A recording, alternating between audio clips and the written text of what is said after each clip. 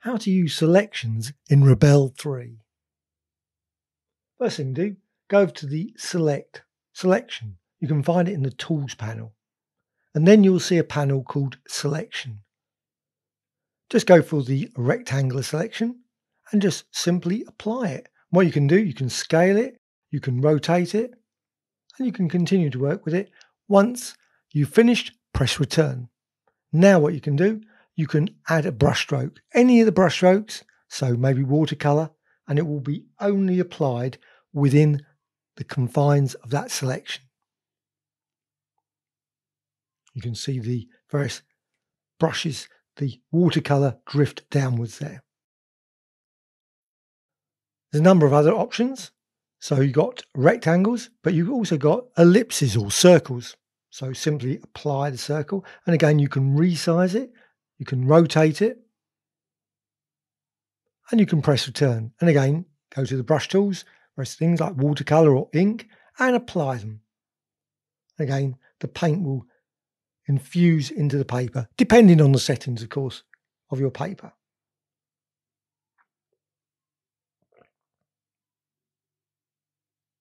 There's a couple other options as well. So again, go to the selection and there's a polygon. Now you can create very complex polygons. You can create very simple polygons. Simply click on the document and then go to another position, click on that and click all the way around. And you can create sort of zigzag designs or maybe rhombus shapes, whatever. But you can create a whole variety of different polygon designs. Once you're happy with it, press return or go to the last point and click on that. And now you've got your selection and press return.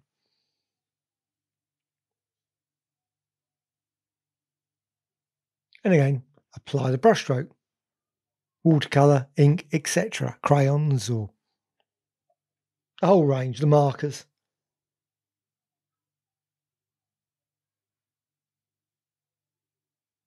And of course, you can add to that selection. Don't have to just keep as is there. Also, what you can do, you can add a freehand selection, so you can create a more curved design. So again, go to selection.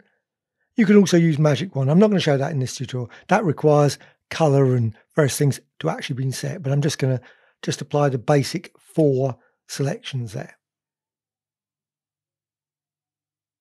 I'm just going to create a quick freehand selection, draw that, press return. And once you've done that, you can go to the brush tools again and apply the brush.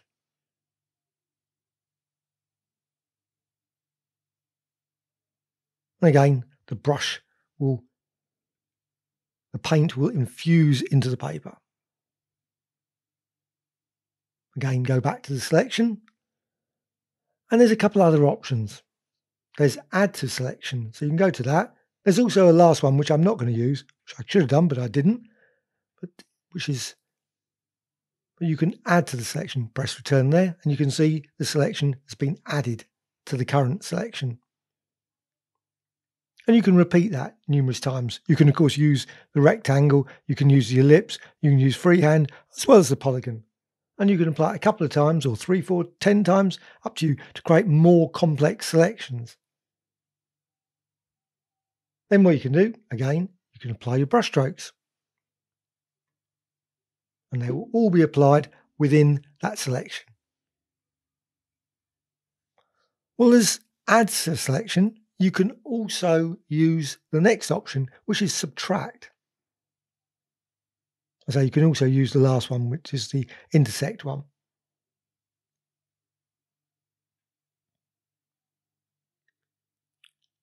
So if you're using the subtract, when you do that, go again with the rectangle, you'll see it's chopped out. So you've got now less of a selection. And of course, you can use all the other tools exactly the same. So just simply go to the ellipse and then again, press return, and you've got your selection now with that chopped out. And again, you can go and apply your brush strokes. And it will all be within that confine of that selection.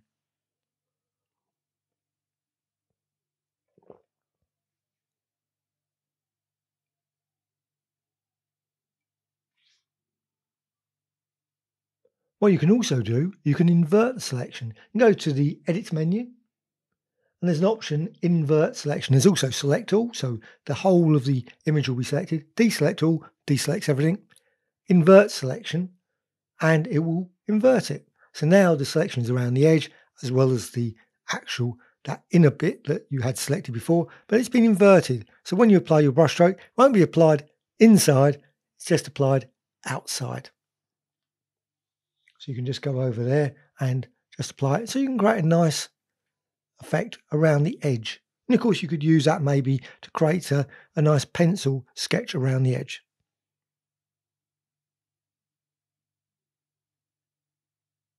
And of course you can add other colours. I'm using pink, but it could be black, green, blue, whatever.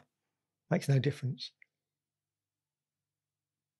And you of course can always go and deselect it all. There's the deselect command, or select all. So the whole image will then be selected. So now I've deselected it. So at that point you can then of course continue to add your brushstrokes within as well as around the edge of what was the selection.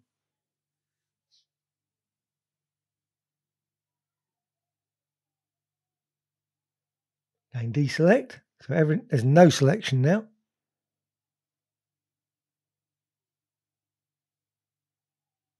What you can do also do with selections, very useful, go to Layer menu and New Layer. Go to one of the tools, I'm using the rectangle, simply add that, and now any brushstrokes will be added to that layer, but within the confines of that selection. Now I made a mistake there. I'm actually using subtract option. So what's happened, the whole of the area has been selected. So it chops it out. So now when I apply my brushstroke, it'll be around the edge again because of that add option. It's easy done. You should always remember to go back if you want to, of course. You don't have to, but you can see now it's around the edge. That was purely because I used the subtract option. Because if there's no selection there at all and you add a subtract, it just basically means the space around the edge is also all selected. So you just have that area that you can't paint into. So go for new selection, just add a new selection, and I'm just going to do it now. Again, this is to a layer. Again, go to the various brush tools. You can use any of them. Acrylic, etc. And now this time, of course, it's applied inside, which is what I wanted in the first place. So I've got that layer and obviously selection, but I don't need the selection anymore. So I can deselect. I can go to the edit menu and deselect, or I can just go to the selection there and deselect there. And then what I can do, of course, I can simply just transform it. I can move it, so I can reposition it, but also I can go to the layer menu and duplicate the layer. So layer menu and duplicate. And then I can use transform again and move that around. And sometimes it just suddenly changes tool. I want that tool now. So I can just move it around. And what I can do, I can press return so it stays in the position that I want it. And then I can recolor that layer independently. Obviously, it's the other layer. So colorize, filter, colorize. And that's all using selections. So it's a powerful feature of Rebelle and certainly worth checking out. Hope you found this tutorial of interest. Please subscribe to Graphicxtras channel. Always add new tutorials about Rebelle, Photoshop, Illustrator, and many others. Please add some comments. Always appreciated. A dislike or like. Thank you much.